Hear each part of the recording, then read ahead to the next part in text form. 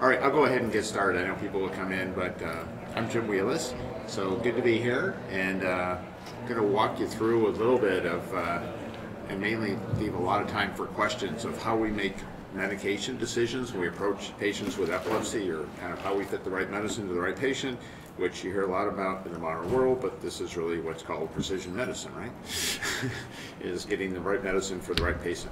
So let me just maybe start at the beginning and just remind folks, and we'll get to the medicines quickly. There's a lot of aspects of treatment. Once we make the diagnosis, medical therapy is kind of what almost universally everybody ends up on initially, at least. And you know, hopefully that works. Hopefully we make the right choices, and if we don't, you know, we kind of do evaluation to figure out options as well. But we're going to just be talking about the medical side of it for my time here as well. So that's what I'm going to focus on. All right, so this is the obvious one, which years ago we used to get this question. Because I remember years ago people asking like, oh, what's the best medicine for epilepsy? And that was when we had 4 medicines. So maybe it was a little bit simpler question then, but there really was no kind of what's the best medicine or what's the only medicine. It's like, okay, it's whatever works best for you is the best medicine. And nowadays that we have lots of choices, clearly this is not a cookie cutter approach. There's not one medicine that fits everybody. So we have to think about it with medical therapy. There's a lot of options. So if you look just since 1990, these are all our options to treat epilepsy. So the good news is we have more options than ever, and we can hopefully tailor these and fit one to the right patient where they tolerate the medicine, it works for their seizures, and it helps them out. The bad news is, now that we have so many choices, many of our colleagues that don't do epilepsy full-time have kind of tossed up their hands because they said we can't figure out which one to pick. And so unfortunately they're just using a couple of medicines out of the long list that they feel comfortable with, and not kind of, you know, using the full gamut of medicines that are available. So I think it's a good news, but it also requires a little bit more. The other thing that you really have to keep in mind as we get new medicines is when medicines are approved, all we know is what's based on their approval, which is very little. And then after they've been on the market for a long time, we learn far more. Unfortunately, what is in the label is just the little yellow circle because it's based on what's approved, and all the other data is never included in anything that you look up when you look at the label or when the pharmacy gives you the handy medication guide, which is far more information than is in the label. And literally for some of our medications, just to give you an example, when the drug is approved, there may be literally a handful of publications, and 5 to 10 years later, that could be in the upwards of hundreds of publications. And none of that is in any of the pharmacy information that patients get. And hopefully your doctors are keeping up with it, and they have it. But you have to keep this in mind. There's far more that we learn kind of as medicines are on the market than we know when they first show up. All right, so what about medications? Before we get into specific medications, I just want to remind you about a couple of things that I think get confused a lot. So we're using medications to treat the symptom, which is the seizure. We're not curing epilepsy. Now, treating it is great, don't get me wrong. Not having seizures is great, but we're just suppressing the symptom, which is why the name was changed years ago from anti-epileptic medication to anti-seizure medication. So we're stopping the seizures. If we look at the most common seizure type, and we look in adults, which is the bulk of our population of patients with seizures, because you spend more time as an adult than you do as a kid. They occur in kids. So if we look at focal seizures in anti-seizure medications, this is an often quoted study that Martin Brodie did out of Glasgow, Scotland. He was able to do this because Martin had paper charts before anybody had electronic charts. If you live in Glasgow and you live in Scotland, you have to go to the National Health Service hospitals. You can't go somewhere else. You can track everybody. And he was seeing everybody that had epilepsy in his area over years and had all the records. And he excluded folks that said, okay, you're an adult and you had your seizures because you maybe partied too much on Halloween Eve and that caused you to have a seizure, or you're an adult and you decided you didn't need your medicine for that month, so you had seizures. So he tried to just pick folks that, okay, we've got the right diagnosis, they're really taking their medicine, how do they do? And this is where this information came from, that you can see that, you know, if you had the first drug, which is the blue, you get about half the patients, you know, if you can, your first pick, new onset focal seizures, and then the diminishing yield as you go on, And this kind of led to kind of where our current classification, that once you get past 2 medicines, you're refractory and you should think about, other options, kind of figure things out. Keep in mind this only applies to focal seizures. So if you don't have focal seizures, this means nothing to you. But it's often misquoted as though it applies to the world of seizures, unfortunately, as well. All right, so that's where this came from. And it was felt as though that, why do we even try more medicines if the benefit's so low? And the analogy I always give, it's kind of like the average baseball player. I mean, we have some really good baseball teams, World Series going on now, but some of the good players are only 300 hitters, and you look at how many home runs they have, and it's really dismal. So they go up to the plate a lot, they take a shot at it, but how often do they hit home runs? So the same analogy I would give here. Yes, if you failed a couple medicines, our next choice, next medicine, it may not be great, you're going to get that home run, seizure freedom, but if you don't try, you never get one, kind of thing. And then the big exception to this rule, if you look at all of our kind of recent new medicines, again, this is for focal seizures, in past years, going back to the 90s, most of them run 3 to 5% at most chance of seizure freedom once you've not responded to a couple medicines. Cenobamate, brand name Xcopri, appears to be the real exception to this rule. That seems to be holding up. That seems to have dramatically higher seizure freedom rates than any other seizure medicine we've had. It had it in the trials. It seems to be holding up in the real world. So that may be an asterisk down the road for this exception to this. But the reason we keep trying is there's benefit and the risks are really pretty low for serious problems. Yes, we can have minor kind of, yes, they make you dizzy, tired, kind of, okay, you come off it, it goes away. But as far as serious problems, they're relatively low. So that's why we keep trying. So this is why we keep trying. We talked about this, seizure-free. We try and minimize side effects.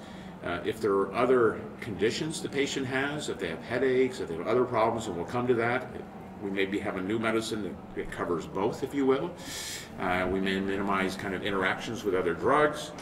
For a lot of our patients, just making it easier to take the medicine. So if it's once a day instead of 2 or 3 times a day, if it's less pills, we can do that. And at the end of the day, if we can't get seizure freedom, as a very minimum, we should be trying to get rid of all the seizures that cause convulsions or someone to fall, because those are the ones that really end up hurting folks and potentially killing folks, which is not good. And so we try and, as a minimum, we can get seizure freedom, say we should at least get rid of all of those if we can. All right, so these are the questions that we face then. Kind of where do we go first? What's the best medicine? How do we combine medicines? How do we even combine those with other medicines? Because most of our patients don't just take seizure medicines and no other medicines. They take lots. So this is always interesting. If you survey patients, literally as they're leaving the doctor's office, if you say, oh, you were just diagnosed with epilepsy or you have epilepsy, what is your goal for treatment? Believe it or not, the patient's first goal is we want the medicine to work. This may seem like a shocker, but that's the first thing that they tell us. They usually say, we'd like the medicine not to hurt us as the second choice. And then the third choice is, yeah, we'd like minor things not to happen too, like we don't want to feel dizzy or, gain weight or whatever. And then usually the fourth thing is we'd like to actually be able to take the medicine. So if it's a child, we'd like it to be in a liquid. If some adults have problems swallowing pills even, so they'd like it to be a formulation they can actually take. And we'd like it to be convenient, probably fits into this too. So, once a day, twice a day. If it's a small pill, not a giganto pill, we like that. So that's what patients tell us, right? It's interesting we talk to doctors as well. So what did the doctors tell us that they would like, or how do they select medicine? So we would hope that the first choice would be that it works well, right? For the doctor as well. We hope that's their first choice. They also don't want the medicine to hurt their patients. That doesn't usually work well. When we say no other side effects, from the doctor's standpoint, they usually say we don't want patients calling back all the time, but that usually translates to, well, yeah, I'm calling because the medicine may be tired, it may be dizzy, it may be that. So you get a different view depending on who you're talking to. And the doctors would like it to be easy to prescribe. They would like to just send the prescription, there's not a long titration, there's not a lot of complicated steps. Basically, the patient can't mess it up because then they get called back. They're trying to avoid that. So we don't always match up 100%. We hope we do at least the top few items, right? All right, so how does the physician go about doing this? So hopefully they've made the correct diagnosis of seizure type And if it's an epilepsy syndrome, they've made that. They've understood kind of the different drugs. They all have different side effects, different interactions, just the properties of the medicines. Which one can you take by mouth? Which ones can you not take by mouth? Which ones do you have to take with food? Which ones do you not?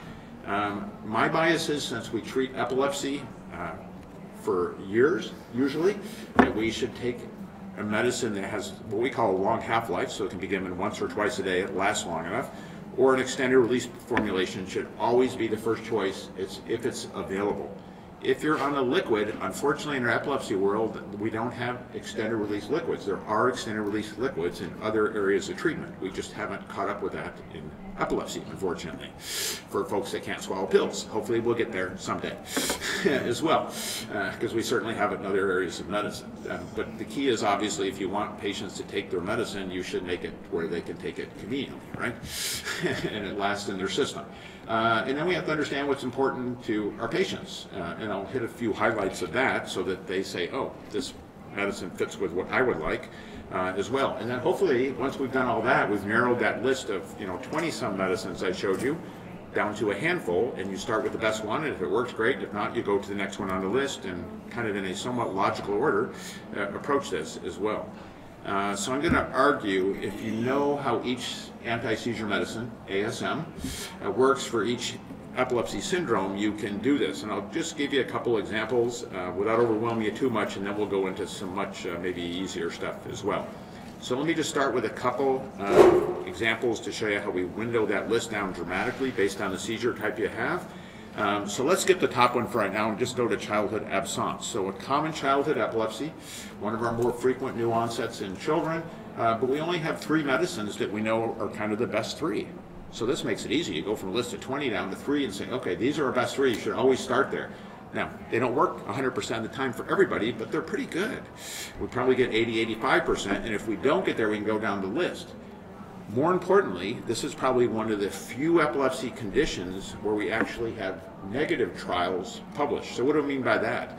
That means that people tried these medications, they compared them to the French drug, placebo, also known as placebo, or a sugar pill, and said, you know what, they work just as well as a sugar pill. So we have a rare instance where we know that, okay, there's no point even prescribing these medications because they do nothing. Which is unusual. We don't usually publish kind of negative results in medicine, or we don't usually purposely do trials, with the goal of having a negative result. So when you do it, it's usually a surprise, because that's not usually, what patients want to sign up for either. Like, would you like to be in a trial with a medicine that I don't think will help you? Most patients don't really get excited about that. So we don't usually have those. So this is a little bit unique. If we kind of look at other ones, so these are more common in adolescents and adults, so epilepsy with generalized tonic or convulsive seizures, or juvenile myoclonic epilepsy.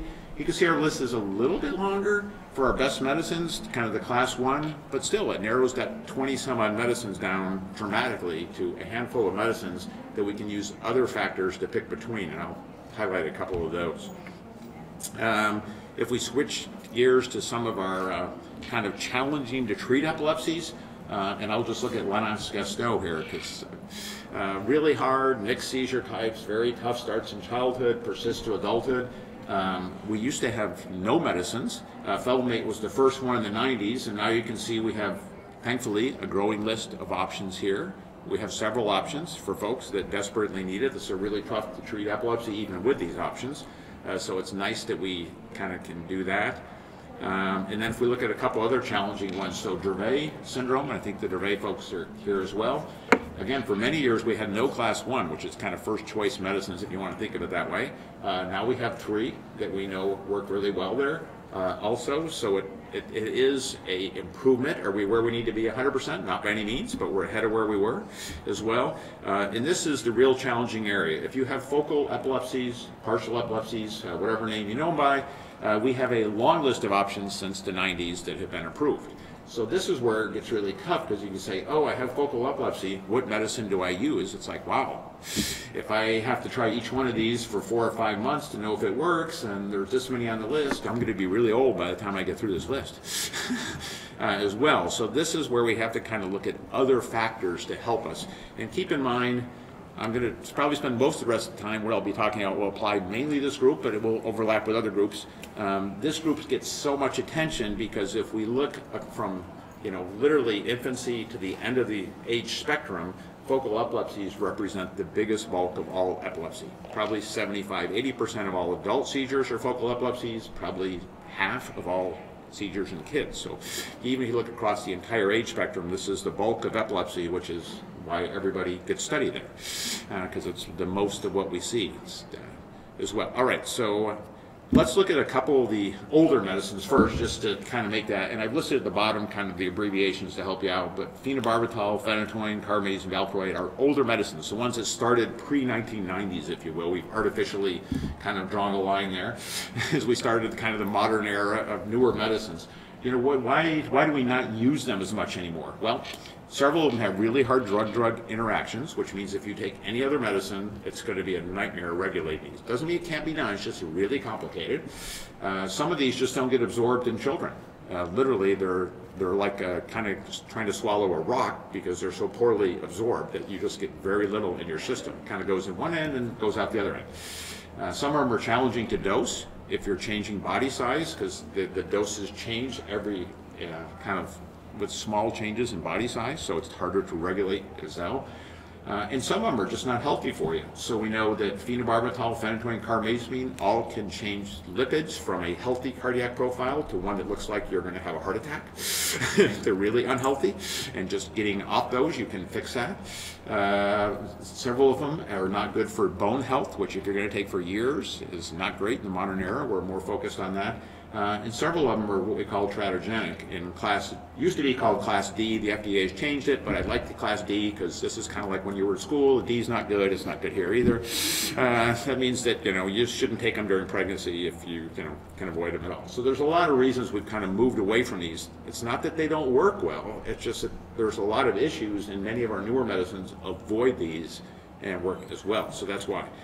All right, so let's start with some of the other options that we look at. So one is just gender alone. We'd like to think that no matter what gender you are, you want your seizures controlled and you want fewer side effects, right?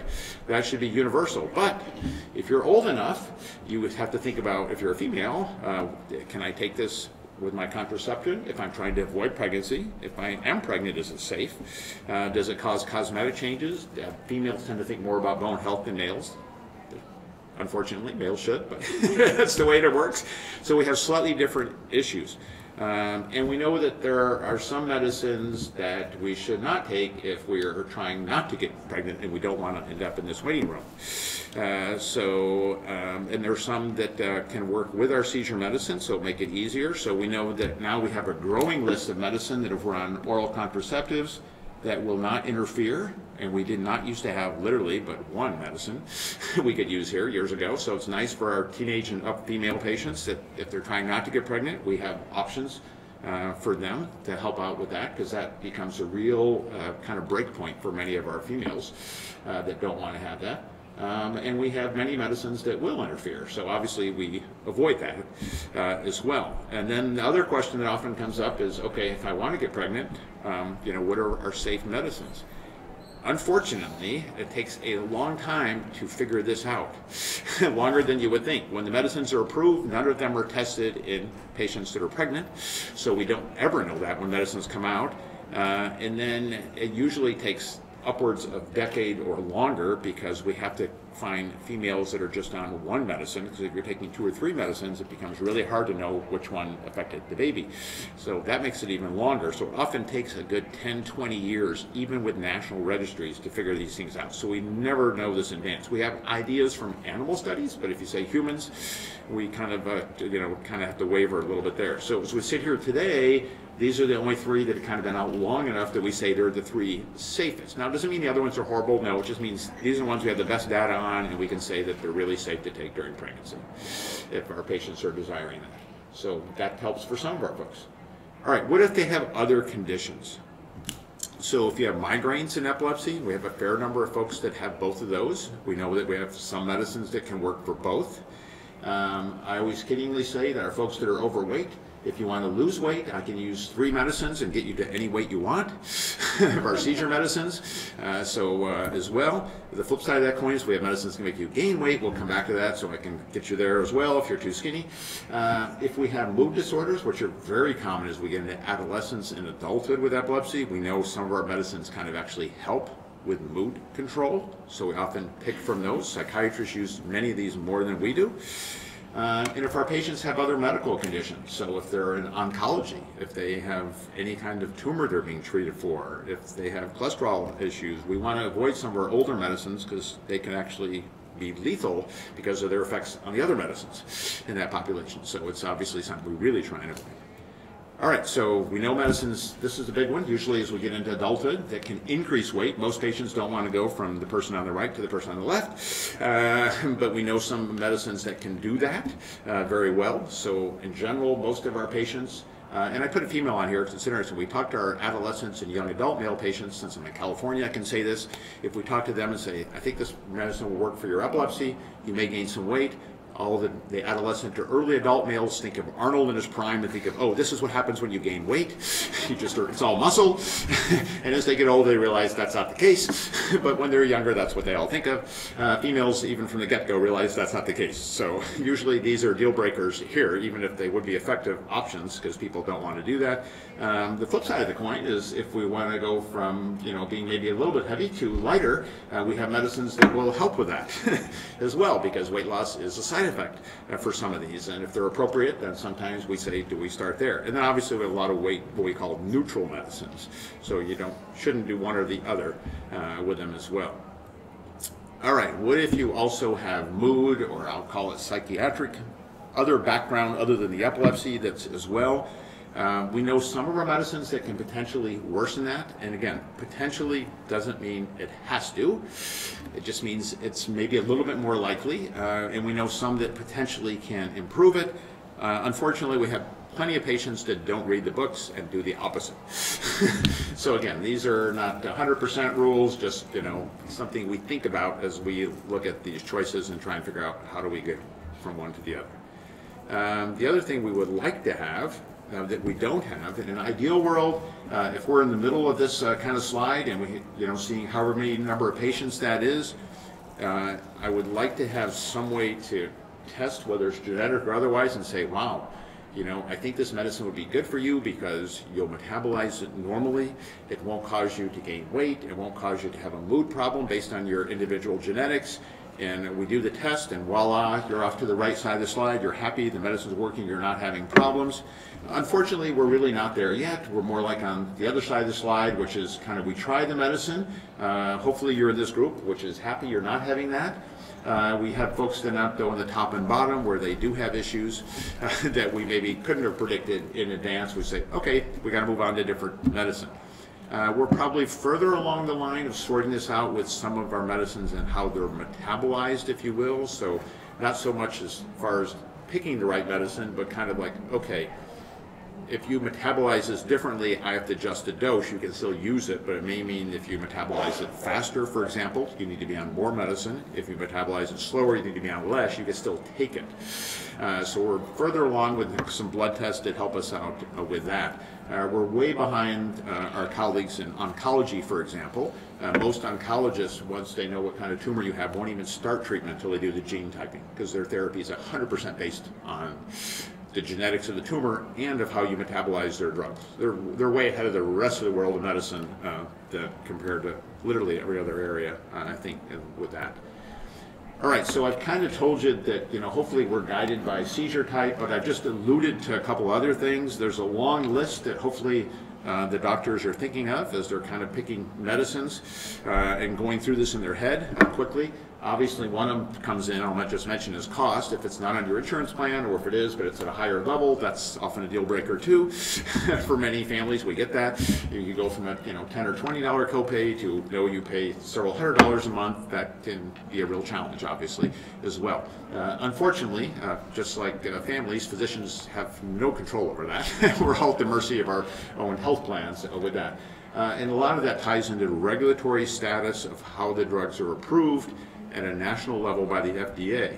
That's gotten better in recent years, but it still is there. So I've tried to just break down a bunch of our drugs. So if you look at age groups, so infants, kind of infants to adolescents and adults, you can see like, okay, which ones are approved, which ones are approved as add-on. Monotherapy just means you can use the drug by itself.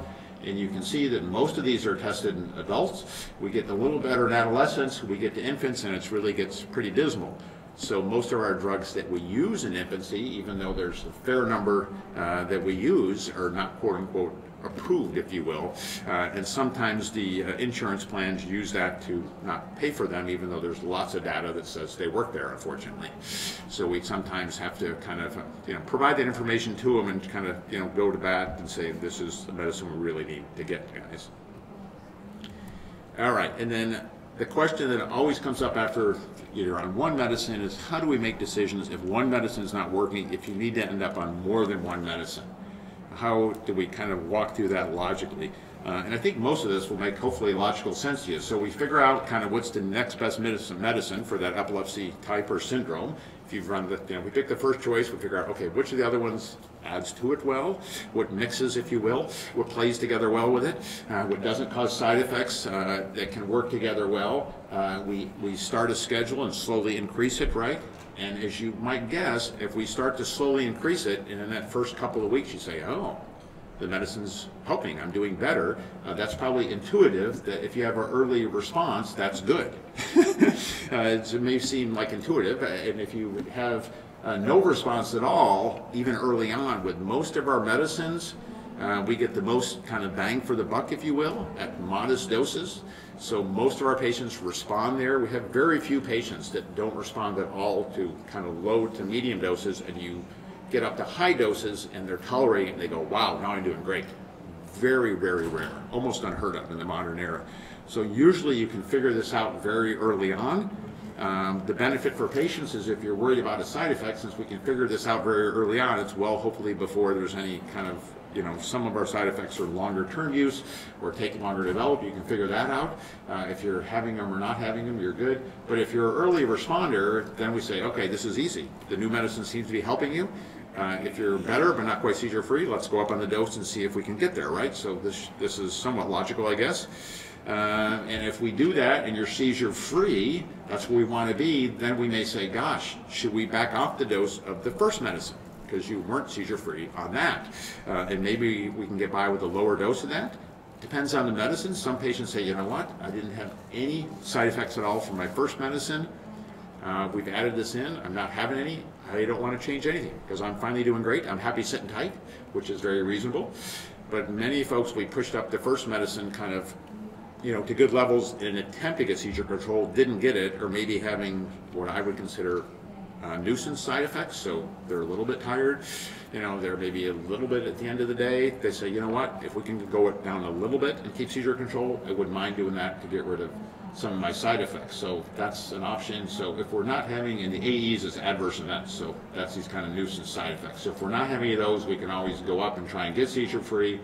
If we're not having any AEs and we're not seizure free, then we kind of say, okay, let's keep the good one. So if the one we added is helpful and we're better, let's keep that one and maybe back off the first one and look at now, do we add a second one and go through the same kind of exercise again. So hopefully there's a logical kind of system of how we approach this as well. So a lot of food for thought of how we select a medicine. A lot of options go into this, more than you might think as well. Let me see if these will all come out. Oh, I guess I have to click them all out. So we try and get there. I mean, we're looking at all these things. I didn't mention laboratory monitoring. Some of our medicines require, that periodically, which depending on how you feel about blood work can be a good thing or not a good thing, kind of as well for our given patient. So we go into a lot of different things when we kind of think about what medicine. But our goal is obviously to kind of get, we've done all that to get to the best medicine. We don't have one size fits all, but trying to individualize our approach so that every patient's doing better. And again, realizing that yes, for many of our patients, we can use medicines and get to where we need to be. With the ones that don't, there are other options available. And even with those folks, we still have to think about this because we're always combining those with medicine for the most part. So we still kind of want to use some of this to say what's the best medicine. All right, so thanks so much. I appreciate it. And hopefully I left enough time for questions. Happy to entertain those.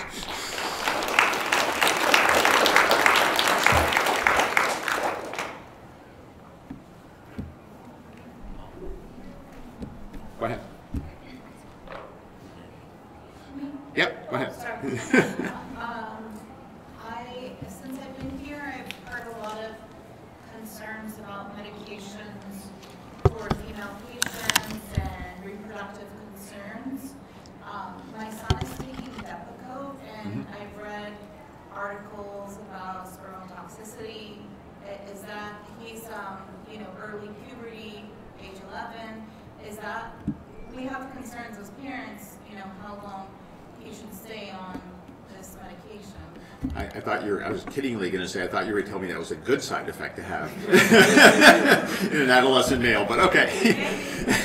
So this is interesting. The FDA has changed their approach, went back a few years ago, because historically, and rightfully so, we had some disasters in our country and in Europe, so won't just blame us, but with before current testing, if you will, of animal models of medicines that were given to females while they were pregnant that caused effects on newborn babies. So it led to a lot of changes decades ago in kind of regulatory status and how we think about those, driven obviously largely towards females, and that's where it sat appropriately for a long time. In recent years, and this has literally just been the last couple of years, pre-COVID, the FDA said, oh, maybe we should think about like male and female.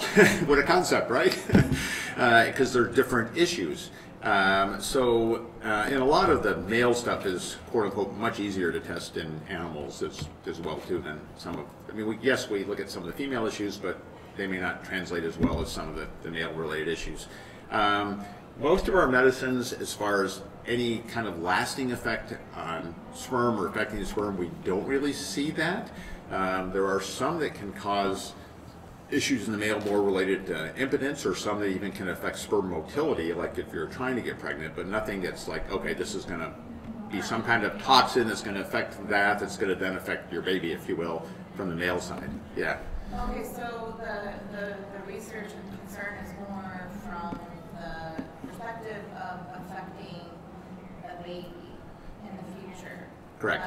But what about, so the article that I read, I recall some of it, was like, it may or may not have permanent effects, like regarding spermatoxicity. Yeah, so your question about affecting sperm, so if it does, usually what just happens is it means it's harder to achieve pregnancy, because you may not have as many sperm that are effective, if you will, but the ones that actually are effective are fine. So you don't create a problem for the baby. And it's easy to test that in the male, obviously. But are there, like if we kept him on the medication for a while, so he's seizure free now? Yeah, not a problem. And then reduce it later, then? You don't even have to reduce it, because most of the time it's not clinically kind of important, because if you normally have pick a number, 100,000 sperm and you reduce to 90, you still get pregnant. So you only need one, right? So usually it's not an issue. It's a very incredibly rare patient, rare enough that they actually get reported as a single case kind of in the old days, because it's just so unheard of almost. Yeah. Other questions? Go ahead.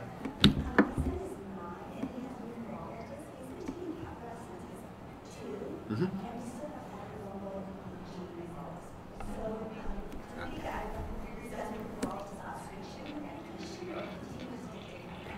Yeah, so not for everybody heard a question, I'll repeat it. So great question though. So it was about kind of child who's been seizure free for many years now, but EEG still shows abnormalities. So in general, there are a few exceptions. None of our medicines treat the EEG. They don't fix EEG, they treat seizures. That's why they're anti-seizure medicines. There's a rare exception to that. Infantile spasms, our goal is to fix the EEG, because that's probably what creates the problem more than the seizures. And you can argue absence epilepsy, we'd like to fix the EEG as much as we can too, but that's probably a Western society issue, because if you grow up in most of the planet, you don't treat absence seizures even. Most of the population of our planet, because most of the population lives in India, China, and Africa, and they're not even treated. So it's more of a kind of learning and other issues why we strive with that standpoint. But with our common seizures, and actually if we go back to one of our best drugs for many years, carbamazepine, you can be seizure free, but it can actually make your EEG look worse, if you will, even though you're doing better. So our drugs, definitely don't fix kind of regular EEGs, if you will. Yeah. The way it probably helps us more is if we've been seizure free and we still have an abnormal EEG, again, depending on what it is, that usually makes us think, okay, we need to stay on medicine longer. We're not ready to come off, if you will, because if we did, we would go back to having seizures. So that usually kind of helps us more with that decision rather than do we need different medicine. Yeah, great question. Go ahead. My son has focal aware seizures that manifest as auditory symptoms, but then he also has these events where doctors have called them auras, where like everything is moving fast for him. But these auras last longer. The doctors have never really targeted trying to fix medicine for the auras because they've not really showed up on an EEG. Right. But how do you? Yeah, this is the challenge we all have, is trying to figure out seizures that do not cause impairment, so that are, you know, feelings, whether it's an aura or some other feeling. Typically with regular scalp EEG, so EEG on top of your head, we literally would never expect to see a change. It just doesn't happen. So if that's all the patient has, and they ask me like, oh, will the EEG help figure this out? I'm like, no, because it's going to tell me it's not good. It's going to show nothing, which won't help me figure this out. It doesn't help with that. What probably helps us the most, and the way we kind of back into that diagnosis, is if we have a patient that's having those on medicine, if we kind of say, okay, let's take you off medicine, we do kind of longer term EEG, and you have that same aura, for example, and then you go from that to immediately to a seizure where you are impaired, and then I do see the EEG change, then I can at least say, aha, okay, this is exactly what you're seeing at home, I'm now seeing it, and off medicine I'm seeing it progress to a clear seizure on the EEG with impaired awareness. So I can say, okay, this is the kind of beginning of the seizure that I don't expect to see EEG change on scalp EEG. And you're right, those are often challenging to treat. It's kind of one of the good news, bad news things, right? It's good because you're not impaired, so you don't necessarily hurt yourself, fall down, have other problems, but it's bad because you're aware of it if you're the patient. So you keep thinking like, oh, this is not good, I'm going to have a big seizure. And you're aware, so it's tough, but they're often very challenging to treat. We use our focal seizure medicines, but they're often, challenging. So, yeah. Other questions? Go ahead. Yeah. So I'll repeat her question, maybe try and explain a little bit. So, and I think that's actually following me. There's a whole symposium on ESES. So this is a very unusual epilepsy, only in childhood, and where basically kids can have some seizures, but that's usually not the big problem. The big problem is that they have deterioration in their school and cognitive abilities, and when we look at EEG, typically when they're asleep, they're just having continuously abnormal EEGs. The key is, we know a lot of children, when they go to sleep, can have a more active EEG, if you will, which is why we often try to get EEGs that capture sleep. But the vast majority of them will not have any change in their school performance with it. So in the modern definition, if you will, of this, we say you don't have it just based on your EEG findings, you have to have kind of worsening of kind of school and cognitive function as well. That's one of the times that if we see that, you're right, we actually are trying to treat the EEG. Again, do we have great medicines to treat EEGs? No, so that's the problem. We try, but I mean, we really don't have medicines that are even approved to do that. I mean, we have, you know, things that have worked historically, but it's really very kind of anecdotal about this is what we try, because none of our medicines are approved to treat EEGs. That's not what they're kind of designed to do, if you will. So it's really tough. We try different things, and there's different reports of kind of different kind of therapies that we don't use for most seizures that are used often there, but it's tough. And if you go back in time, before people even treated those, it kind of went away on its own as you grew into adolescent and adulthood, which is why we don't see it in older kids or adults. It just goes away on its own. So we try and fix it because of the cognitive issues. Don't get me wrong, it's worth fixing. But we know that, yeah, we just struggle with good choices there. Yeah, great question. All right, go ahead.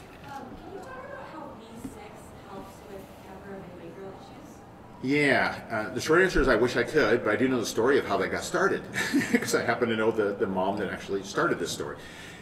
So the short answer is we don't know how B6 helps with Keppra, and I'm not sure it does, to be candid, because we don't have any controlled trials that have ever looked at that, does it actually help or not.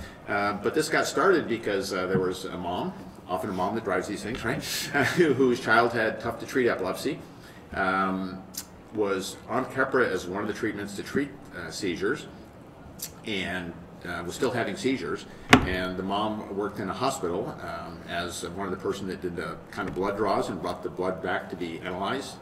And so in her spare time was working away on the computer to say what else helps seizures in young children, because their child was 2 or 3 at the time, and saw, oh, there are some young kids that have vitamin B6 responsive seizures. And she said, gosh, my child's never been on B6. Maybe I should try that. So she put her kid on vitamin B6, and the seizures did not get better, unfortunately. He didn't have those. But she thought his behavior improved some and told the local neurologist, who started putting lots of other folks on it, and then it spread throughout the community. I can tell you the rest of the story, because I happened to see this kid when he was about 4 to 5. He did have a focal cortical dysplasia. We did epilepsy surgery, and he became seizure-free. And when he became seizure-free, even without the B6, his mood was back to his normal, happy-go-lucky self. So, yeah. So it's one of those weird things. I don't know that it does anything, but it's there. If you take a multivitamin, which you recommend for most of our patients with epilepsy, they all have B6 in them anyhow. So most of our patients are already on it. Yeah. Other questions? All right, listen, I appreciate everybody's attention, and you get some of your time back if you're staying for the next session, a few minutes. Thanks, everybody.